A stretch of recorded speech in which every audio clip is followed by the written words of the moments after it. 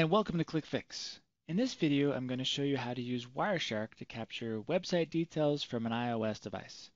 So open Wireshark on the server that's running the proxy, click on Ethernet here, and it should start collecting data.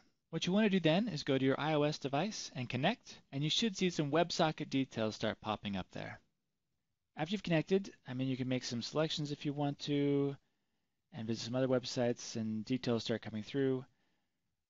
Once we get the details that we really need, you may be experiencing an error at this point, which is what we want to collect and see anyway.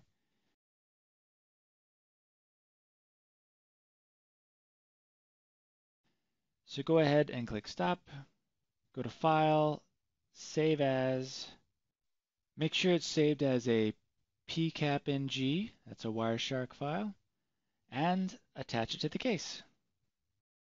And that concludes this video. Thanks for watching. Nailed it.